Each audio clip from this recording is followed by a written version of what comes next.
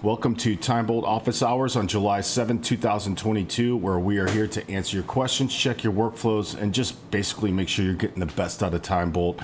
And today we have our co-founder Quinston. Kevin, how you doing? Welcome to TimeBolt Office Hours with Doug and Quinston. Nice to meet you. So Kevin, can you give me a little bit of backstory about how you got into video, what kind of video you make, how you found TimeBolt, and what problems that you might be having? I'm a mathematician.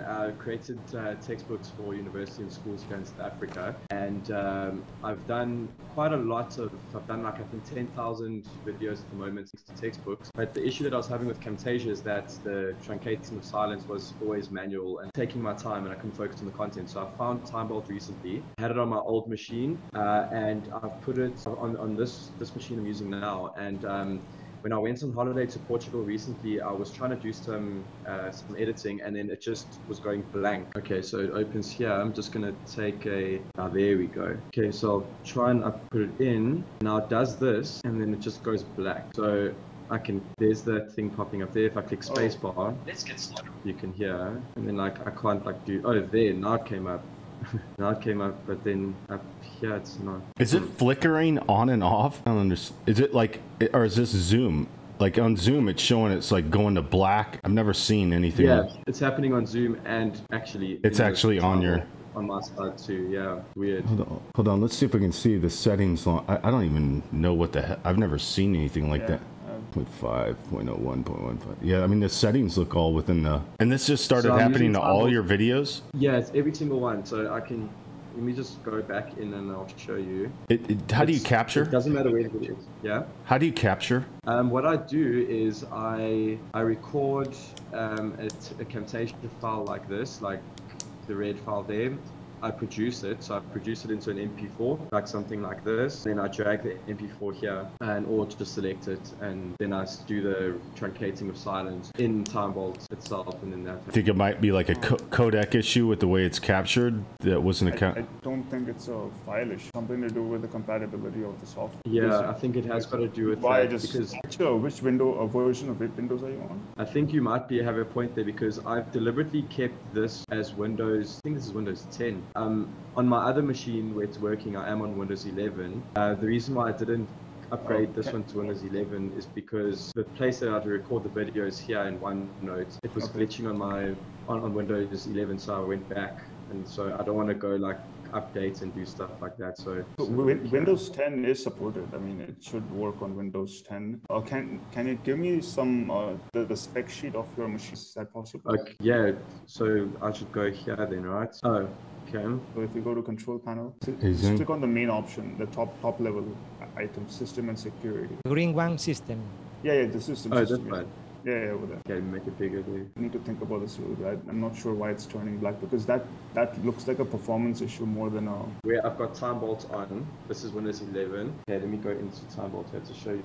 It doesn't do it with this machine. It doesn't do it here. I don't know if you can see. Can you see the screen still on my video? It will load, and then it does. This one, I've put it on dark mode, and then there it does it fine. Or DirectX. Okay. Whereabouts would I get that from? And one of the best ways is to take your model number of your laptop and then search if there are any updated drivers, or you can go to the control panel and go into display, and then there's a find update drivers option. So now either there will be a new driver update, which that's possible, or you have to manually find one online. I don't think it's a performance thing, because your laptop seems capable. I don't think it's a codec thing, because it doesn't have anything to do with the video. So it's either. Yeah, I mean, it was working before. Did this thing before. It only started doing it a week or so ago, and that was in and around the time where TimeBolt was an update. There was an update or something, I remember, and it was immediately or around that vicinity of time where it started doing. The top half is just the loading of it. Before it was never doing this. Now it's actually better. It's actually, I can still see the bottom, which is fine. I mean, I don't really mind. If I can still see the timeline and still set the parameters and stuff, still be fine. Was it able to find a new driver? Yeah, it did find something. I think so. Let me have a look. Yeah, it's downloading. Well, how about... Let's see, best drivers. Yeah, as long as this doesn't update to Windows 11 or whatever, because I think this is the business laptop, and then I was told not to, but it shouldn't, right? So if it just does updates. Windows 10 still. Okay, there's a whole bunch of things that still need to be updated here, so it might be one of these things. I just asked Siri. So yeah, it should be fine. Yeah, performance or like that there is something going on which we don't know, like something that has changed with the laptops. Yeah, I mean, obviously this isn't ideal because what this means is that you're still cutting retakes and stuff like that. I just noticed something. It only doesn't show the video. Yeah, it only doesn't show the top parts. I never knew this before. It only shows the bottom, but it shows from where I can still edit, and the top part's just the loading of the MP4. So once you go to the video, it becomes black. So yeah, you can't see that. any part of the video. The video box there's a problem with the video box. Yeah, it's a problem with the video box, exactly. But I can still do the parameters. I can still you can do that stuff. So it should be fine. I mean, can you play the sound? As long as I can you hear the sound if you play it? Yep, I'll show you now. It's right. Okay, that's playing there. Oh yeah, you can hear the sound. Yeah, that's still fine. It's actually okay now. I thought before when I was in Portugal, I couldn't even go down. So it was black the whole thing. But now I'm noticing that it's actually fine. I can still work around this. Do you watch any YouTube videos on this machine? Look, I've never had the need to really. So what I'll do is I'll just update, as you said, see if it changes. You might want to hit stop share. I'll let you guys know, but let's see. There you go. Yeah, so I think there's something wrong with the video box. Yeah, but it's okay. Right. It's still workable for now. I can still get my stuff done. Do you want to? And I guess it wouldn't have any. It wouldn't help to have a test file, for instance, since you're on Windows 11. Yeah. Okay. No. Perfect. Is there anything else that we can? Kevin, do you have any other issues besides not being able to see your video in TimeBolt on Windows 10? No, the program's been exceptional, man. It's been brilliant. Perfect. Perfect. Thank you very much. And thank you for joining us, Kevin. And of course, we're here every week. If you have any questions, just come jump back on. Okay. We want to make sure your workflow is up to speed and fast. So thank you for choosing TimeBolt. And Ivan, nice to meet you. Looks like you're on mute. Yes. Sorry for my English. I speak very bad. Damn it. What did you just say? I only want to say the tool is fantastic. Awesome. Oh, thank you. It's the best tool I bought in many times. Oh, thank you. Using it to make videos for LinkedIn and TikTok. Oh, excellent. So you use it to make video for TikTok. How do you do? Can you tell me the process of how you make video for TikTok with TimeBolt? This is the process. Do you know Split Broadcaster? A Logi camera, web camera. And with this webcam, they have a trial period, XSplit broadcast, and also have for the webcam, and I can remove the background without make chroma. Yep. Then both tools are of the same company. Okay. Then I remove my background and I record the screen using Snagit, because Snagit is optimized the records. Less the file is smaller than in broadcast. It's very good tool to record Snagit. And after that, I export to Camtasia. And in Camtasia, I make the things like that.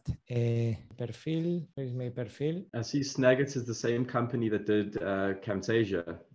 Yes. Yeah, that's right. That's what I was like, man, Snagit. That sounds awfully familiar. And with Snagit, is there like a TikTok? Like, is it just a perspective thing that you use them for? Like, are you like cropping yours to like 1x1 square or 4x3? This one. I make something like this. This is the recording.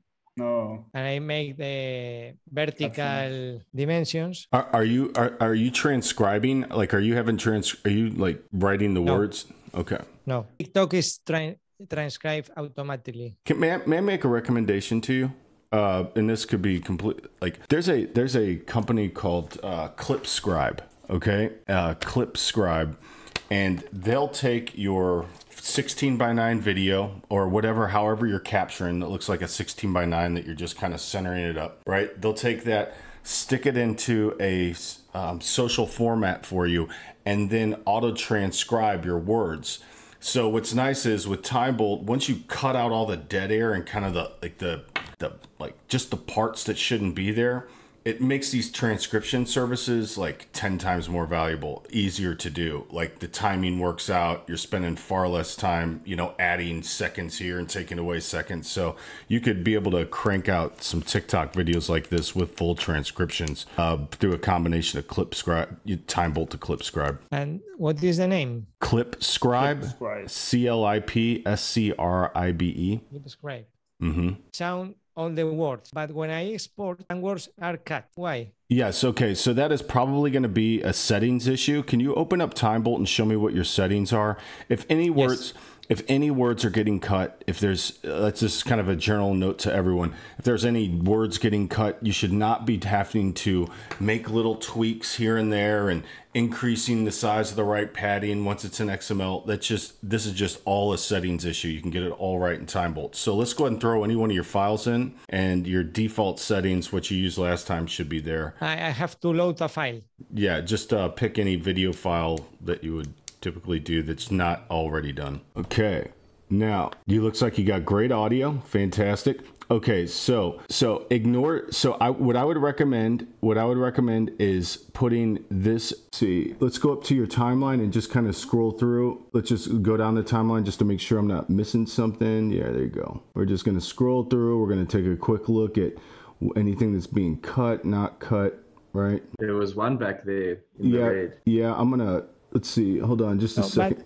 You see this? Okay. The problem, when I see the video port from TimeBolt and when I put it in Camtasia, it's perfect. The problem is when I export the renderer file on what I see before export. Yeah, so we have seen this issue before with Camtasia export. So sometimes the Camtasia encoding is not compatible and it has some timing issues. Yeah, so I don't know why it happens with Camtasia, but we have received reports that Camtasia there's something happening there. Yes. Which we've tried to fix before, but we don't know how to fix it. The solution that I usually recommend is that to make sure that it's perfect and it's backwards compatible with Camtasia, there's an option at the bottom. You scroll down to the bottom. There's that export a TSC proj file. This file will essentially re-export all the clips back into Camtasia, and then you can export the final from Camtasia directly instead of having to export from Okay, I try this option. Okay, I know how to do that. So you weren't doing it this way. You were doing it just straight exporting from time. So and this happens only with Camtasia. So we have tested Premiere Pro, Final Cut Pro, DaVinci Resolve, Filmora, everything. But do you listen this problem before? Yes, we have seen this problem. So there is some issue with the encoding of. How do you see my numbers? Are okay? Yeah, perfect. Okay, so what I would recommend though, remove silence is longer than 0.5. Okay, I just 0.2 is just really aggressive. Remove silence is longer than 0.5. You're at right now it's 0.2. Yes, and then over here, ignore detection shorter than. I would put at 0.75. 0.75. I've tested 1,000 different videos, and this just is the most important. It just knocks out the exact right types of words. So hit update silence detection settings, and then we're gonna go look per Kevin's deal. Hit update silence detection, and okay. So now let's go back up to the timeline and scroll through. More space at the end. Right, but it didn't cut out that random word. Here now, so let's see. Now let's put your cursor over. Hold on. Yeah, let's listen to what that says. Put it before that so you can. There you go. Hit spacebar. I can't hear anything. What's it say? A por ellos. Is it important? I mean, you can allow it. You can allow it, but that's typically there's not words that are that size kind of out in the middle of things. But that's something you may want to allow. Okay, it's okay. Yeah. That's good. If you put the 0.75 to 0.5, that part will stay in. So if you change this to 0.5, that thing that is not detected right now will be detected. So depending on how long it is, if it's if it's below 0.75, it will be chucked out and not detected. Which is indicative of most like ums and ahs, right? Like that aren't connected to like another sentence, right? So typically a noise like that would just be like a you know, a cough or a mic strike. So that's where that is. And so if you go to, in order to learn how to use our Camtasia plugin, if you go to TimeBolt.io, and then on the homepage it'll say how do you want to export, and then just click Camtasia and follow those instructions that are on that web page. Okay, because there's steps to it. Kevin, I mean, once you learn the steps, it gets easier. Would you say so, or do you agree with that or not? So I saw that page, and I followed in general where you would produce the raw file with Camtasia. You get the red file, then you would export to MP4, put that into TimeBolt, do the cutting, and then export. Now, I never used the TSC Proj plugin you have on the bottom. I just put the MP4, the filtered one, back into my original project, removed the raw, and then just kept the filtered one. And that usually works pretty well for me. If you have any optimizations on that would make it quicker, then I'm very much willing to hear. TSC Proj file is supposed to just get the cuts and put them into Camtasia direct. So you don't have to export the file. But what he's saying is his source file though is being caught by Snagit. So it's like you have to export an MP4 first, right? Is that what you're... No, you have to do it first. Yeah. Obviously. Yeah. You need an MP4. All the time, yeah. But then you don't have to like export from TimeBolt again. Like you don't have to export in TimeBolt. You can use the cut Camtasia and then do the final changes you want to do, and then render it directly through Camtasia instead of the time. Will that be a separate TSC Proj file, or will it be the same one? It'll be a different one. So if you're recording and you have the recording in a TSC Proj file, the new file will be a separate. But I mean, that will save a lot of time because I won't have to drag in the new filtered ones every time and delete the raw ones. It would just be a brand new file, which would be my new one. It'll have all the cuts in there. I'll give that a try. It'll save you like one pass. I got TimeBolt a little while ago actually, and I'm using DaVinci Resolve. And just the way it works, you know, I'm like doing tutorials I'm recording audio through my computer, and then camera and screen recording different recordings. And so, you know, I've been doing the multicam, you know, the way. I would imagine that you're probably still editing your timeline inside Resolve, like making those cuts and need it to be linked up because you're still deleting mistakes and retakes out of like that exact, you know, out of Resolve. It's possible because you don't know the quick keys inside TimeBolt that you just don't do all of your editing right there inside TimeBolt, right? You like all of your cut work.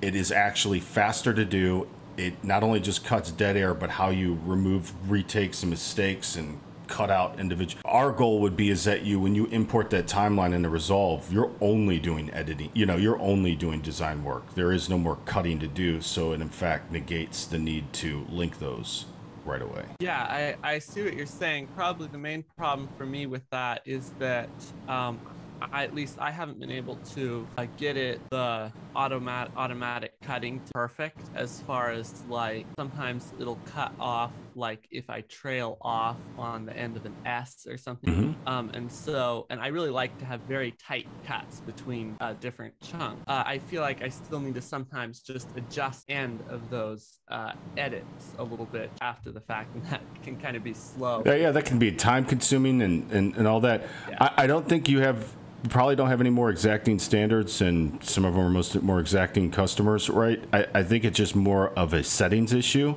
So if we can see what you're using in TimeBolt, it's not intuitive. The settings just aren't, you know, absolutely intuitive to where if sometimes you'll say, oh, I'm trailing off, it's not catching my long S and P sound, so why don't I just go ahead and increase right padding to, you know, 0.20, and then what do I do with the left padding, when in fact all of that has to be controlled with your decibel level volume, okay? We get that right first. Everything else, like, I don't even think you should change left and right padding, right? From 0.01 to 0.15. But I have to see your screen. Yeah, I just pulled up. First here, I'll show you the thing. So when I select one clip here, so by default imported, lined them all up. You know, if I select one clip here, only selecting that clip. We're seeing a good, you mean the workflow? It makes total sense. Yeah, you got to link them and... Yeah, so now if I try to select just like one clip, it just selects all of them, and then, you know, I can't do so. I assume that's the issue that you've already seen. Let me see if I can bring up TimeBolt with the... Yeah, okay, so Lair, let's do the settings, okay? Let's ignore resolve right now. So go up to your timeline. I can already tell you left, let's see. Let's go ahead and let's start back at basics. Let's put our left padding to 0.01 and your right padding to 0.15. And then hit update silence detection settings. Okay, now we're gonna look at your timeline here and let's see. Well, yeah, there we go. Oh, okay, you're using the audio normalization. I don't even think you need to do that with this. I wouldn't even do that. You have clean enough audio. There's no reason to make it. So if you scroll back up and check all those, then you have to restart the app. No, you have to restart the app. Oh, okay. Some system for that, but I'll have to try it with deleting the audio in there. But yeah, I think that's part of my problem. I was trying to use a left and right padding instead of dB level. Decibel level. Yeah. So with the key with the decibel level, you're going to increase it to capture more audio and decrease it to capture less.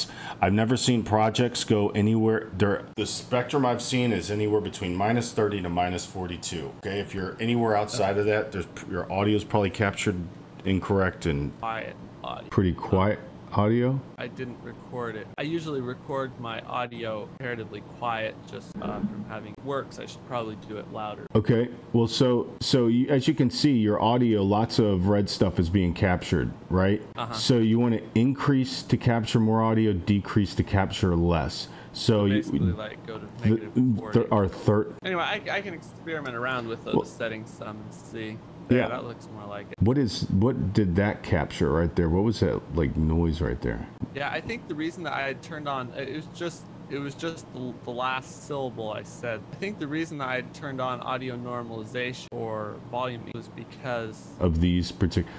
But I'll tell you, like, to be able to see, right? Like, yeah, this is really low audio.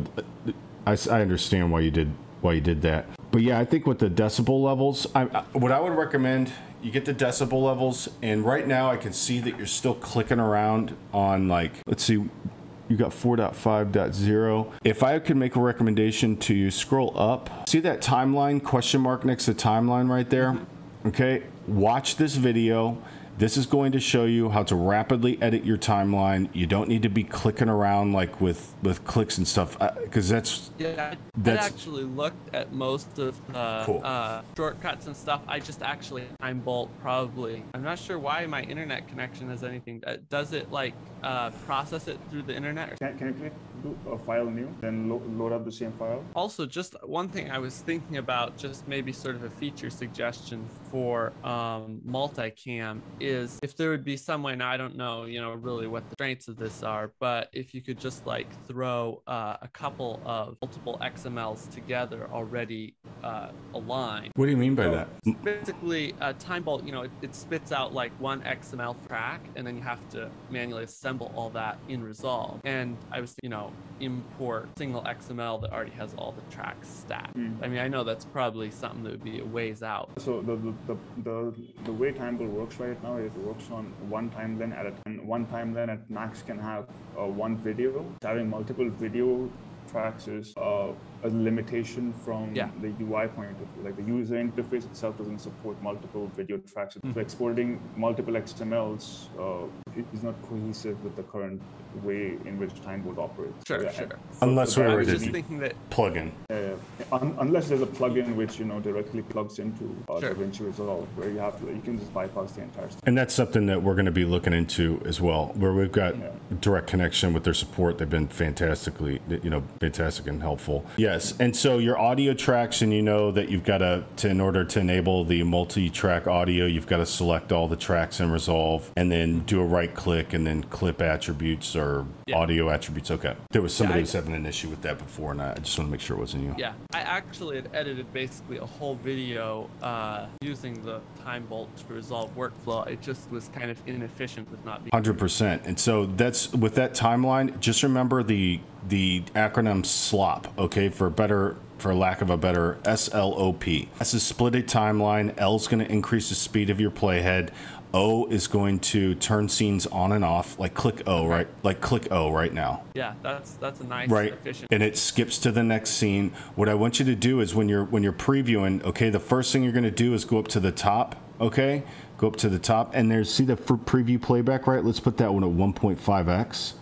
And so Okay. what this does is anytime now that you hit the space bar, okay, to start the playhead, right, it defaults to 1.5x speed. If you hit the L key now, hit space bar and hit L key, you can go even faster, but it'll always default to 1.5x. So now as you're cruising through the timeline, you can just click O, right? Don't worry about clicking a bar to turn that off, like if it was a false start or something like that. And then in order to get rid of something in the middle, just put your cursor, like let's say you want to get right there. Put it right there.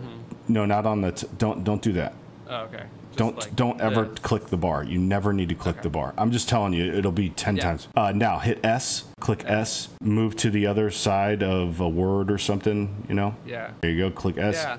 And then then you tap into it and click O and it turns it off. And then P, okay, is this gaming footage or anything like? This is like color grading a time or course tutorial. Okay, well then this is made for you. Okay, I don't know if so. Now let's just say that the color grading, leave everything the way it is right now. Okay, let's just say you're talking about something on the bottom left hand side of the screen, one of those four circles. Okay, I want you to hit the P key 3 times. Okay, okay, now I want you to hit Alt and your arrow key. Oh wow, so you can zoom in direct. That is pretty cool. So then if like what so there's also, is there a list somewhere like of all the shortcuts? It's in the keyboard thing over there. Yeah, the keyboard thing, but that's where I was saying, if you just watch that timeline video, okay, it'll go through exactly what I just said, okay, to give you the 4 most important keys, and that's really how you're... Okay, that's awesome. Yeah, I hadn't really looked into the key part so much. I was sort of looking at more of a workflow of,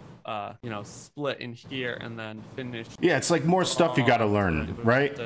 It's like more, it's more stuff. Different time, different shortcuts, and yeah. Yeah, it's like more stuff you got to learn, but like that's, because at first you want to know, can you cut the dead air out, and then can you get the footage in there, and then you don't really want to go back and learn a bunch of quick keys, right? Because you already know how to edit inside Resolve, until you come to realize you can do your first pass editing and just get your A-roll perfect before putting it in there with just knowing SLOP, right? That's the foundational Alt or Enter for the arrow keys. Yeah, I'll have to work on that, because I really like the idea of that. Now, probably the one other thing that I think was making it hard for me when I was trying to edit directly in here is that you can't, it seems like the audio lags a little bit when it goes from one, like it doesn't go quite cleanly between them, and so it's a little bit hard to hear the transition. Like it kind of has that little lag. Is that just my computer, or it might be because you have the audio normalization settings? Oh no, I think it's just the way it plays right now.